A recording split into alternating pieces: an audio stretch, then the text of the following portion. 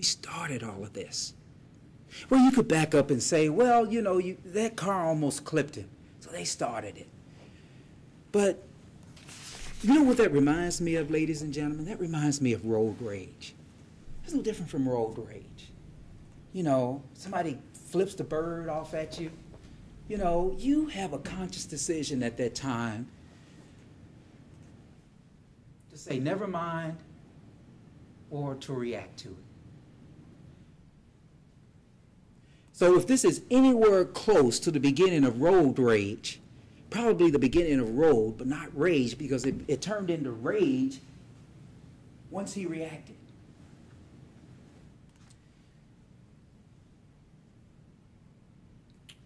The defense tells you that there's two sides to the story. But there's one side to this story. Jonathan Masters was angry on the evening of December the 7th, 2012, with his girlfriend. He thought she was going to leave him. She definitely was not going out with him on that Friday night. So he goes out to cool off. He encounters this white vehicle.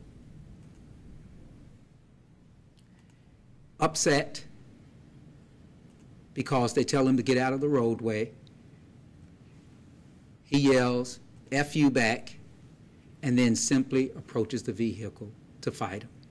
Now, what happens after that? They continue to subdue. You heard his testimony. They continue to wrestle with him. All the while indicating, we're the police, police, police. But not Jonathan Masters. Got to be more than that to be the police. You just can't have a badge in front of you. You can't have these items on your waist. You can't have none of that and yell police and convince me that you're the police.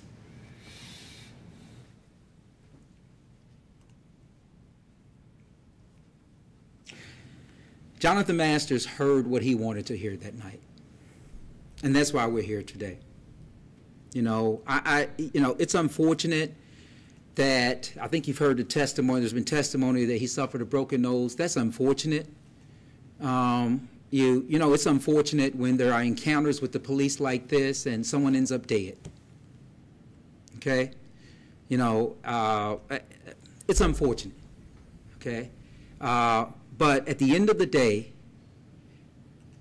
that was the only thing that caused him to retreat, caused him to stop resisting arrest of this particular, of these two detectives.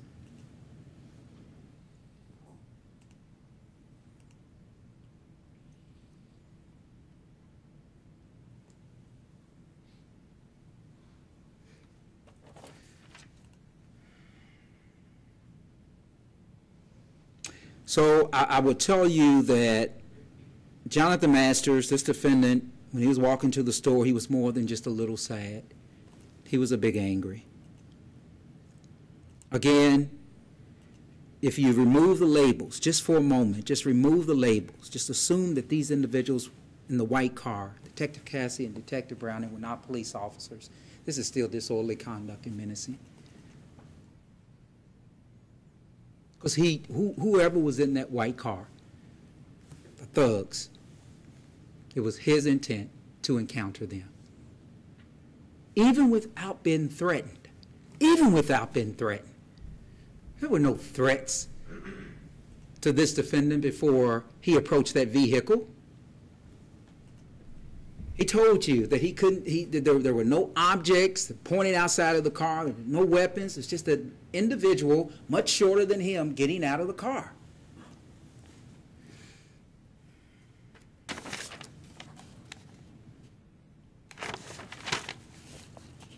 So, ladies and gentlemen, when you go back and you take a look at these instructions, it's the Commonwealth's position that you have no choice but to find this defendant guilty. He was not privileged to act in self-protection at all.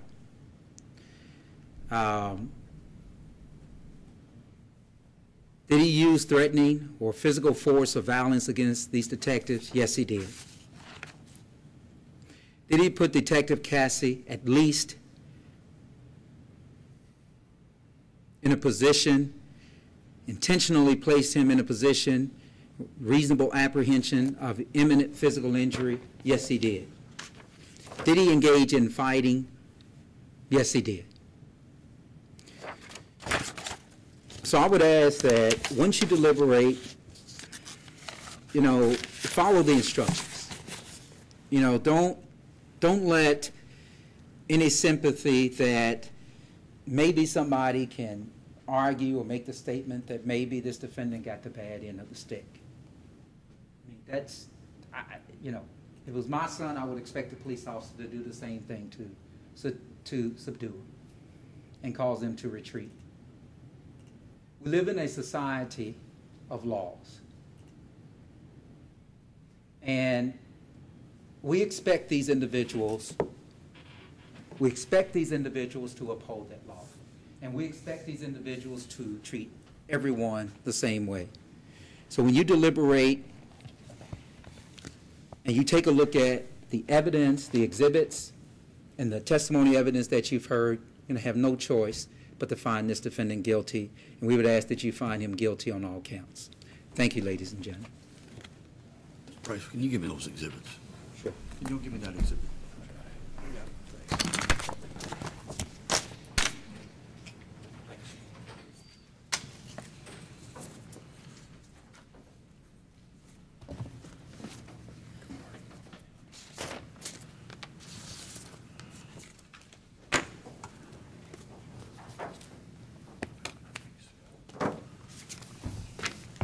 All right. I need to pull our alternate juror, and that is Paul Clay. Mr. Clay, you're excused. We appreciate your participation. It's unfortunate that you couldn't sit through the deliberations, or maybe not. I don't know.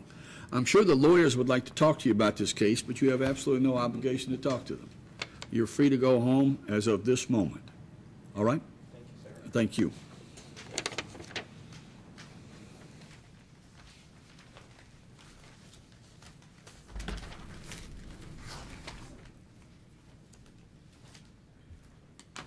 Well, ladies, the case is now to be submitted to you. When you reach the jury room, the first order of business is to select a foreperson to act as your presiding officer. And really, they're to guide the discussions and to they have the responsibility of filling out the verdict form. Now, the copy of the instructions with my signature on it is the one that the foreperson will need to complete. All right, and again, the verdict must be unanimous. Every one of you must agree. You're going to be able to take the exhibits that we have here with you, and if during the course of your deliberations you have a question, if you'll knock on the door, Deputy Weathers will be there, and he will work out the process of us answering your questions. But we're counting on you all to struggle through this. We want you all to make the decision here about this case. All right, Deputy Weathers, step forward if you would. Deputy Weathers, do you solemnly swear that you will keep the jury together and allow no one to speak or communicate with the jury on any subject connected with this trial, and that you will not do so yourself? Yes, sir. Okay.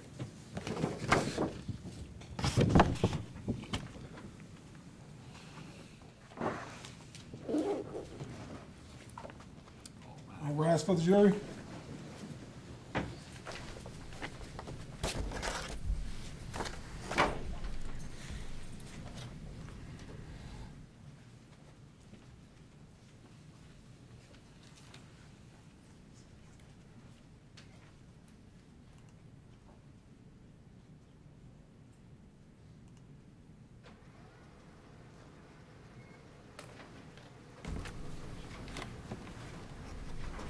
Well, lawyers, I thought y'all did an excellent job. I don't know how this thing's going to turn out, but I do believe we got a nice, clean trial, so we'll see where we're at.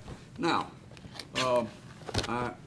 if you want, if you give me your cell phone numbers, I will call you. I'll let you know what it is. You still have my card from the other day? Yes, I do. But you cannot, the point is, don't get, 5 minutes out of pocket. I mean, there are some restaurants around town, or I don't know if these places are even open at this hour. But there's a couple this way, 4th Street Live is that way, but I just need to be able to find you. I got Mr. Price's number. Your Honor, is there any argument on sentencing, or does the jury just sentence him back there? The jury sentences, Okay. but is there an argument about it? The jury recommends a sentence. Okay. So they recommend a sentence. So there's a discussion about it. There's no argument about it. There's a Okay, discussion. fair enough. All right. So, Thank you. all right. All right, so I got, Mr. Short, I got your number. And I'll call you when we get a verdict. Thank you, Your Honor. Do you know who's on, do you know who's the judge is on duty tonight? I do not know. Because I'm gonna be downstairs. for the You got most night part. duty, Carl? I do have night duty, yes. You need to find somebody to handle that for you, Carl. Huh? You need to take the night off, dude. You got things to No, do. I'm fine, Jesse. Yeah, get JJ. He's doing nothing. All right. I got your numbers. I'll track you down if I need you. All right. Thanks, Judge. Thank you, Forward. Judge.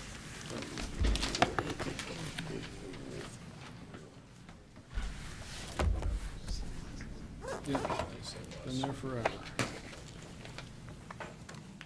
All right, well, Well, you know. All right, never mind. I don't know if I'm gonna stay. Do you need my help? It's a good meeting spot. Yeah. That's what I thought. Okay. Got my phone in there. Oh, yeah. I can't believe I actually thought that. He's,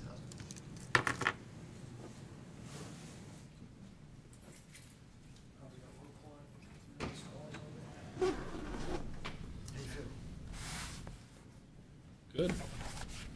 All right. Feeling like I gotta get back to Westchester for a client meeting at 7:30, man. I put in my time. Judge, it was nice to meet you if I don't see you on verdict. All right. Take care. Good work out.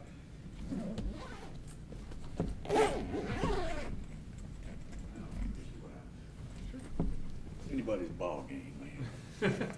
I'll tell my sister thanks. Okay.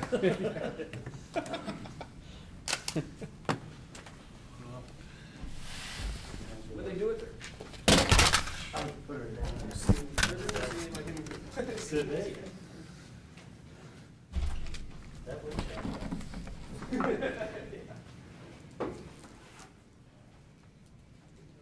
So, Mr. Stegmeyer, you rolling out of here? You gonna let Shore take the verdict? Is that it? I think I am, Your Honor. I'll tell you what, Shore, that's a dirty deal right there.